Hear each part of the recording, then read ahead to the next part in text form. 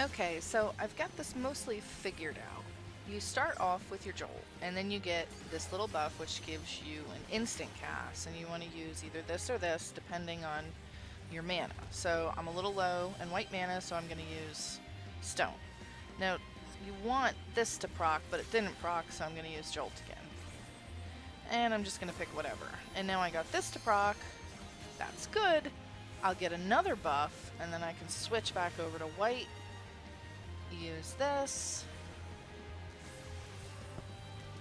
Get another buff, and you just keep going. Now this will give you a guaranteed proc.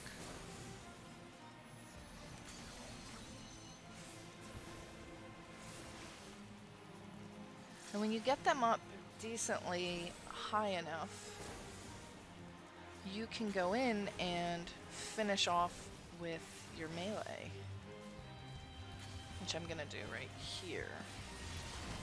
And now it's gonna hit way harder. And as you see, it's using up all the mana power. So there you go. And that's all there is to it. I think I was making it a lot more complicated than it had to be. Alright, so just to go over this with some more detail, first you're going to start off with Jolt. You're going to follow that up with Veer Thunder for black mana or Veer Arrow for white mana. Now, if Veer Fire or Veer Stone respectively procced, then you're going to go on to the next step, and if not, you're going to start over from step 1. Now, you would want to cast Veer Fire, Veer Stone, whichever one you got, and basically throughout this you want to try alternating between the black and white mana so you keep them even. You can also use Acceleration after Thunder or Arrow for guaranteed proc. Now once you get about 80 black and white mana together, you can go in and start meleeing, and all of your melee spells are going to be enchanted and they're going to do way more damage.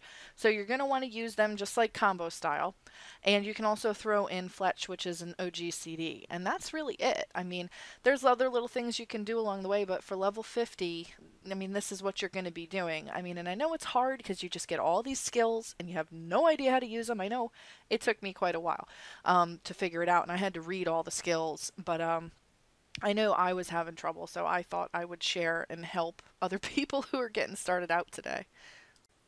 If this video helped you to be a little less of a derpy red mage on the first day of early access, don't forget to subscribe.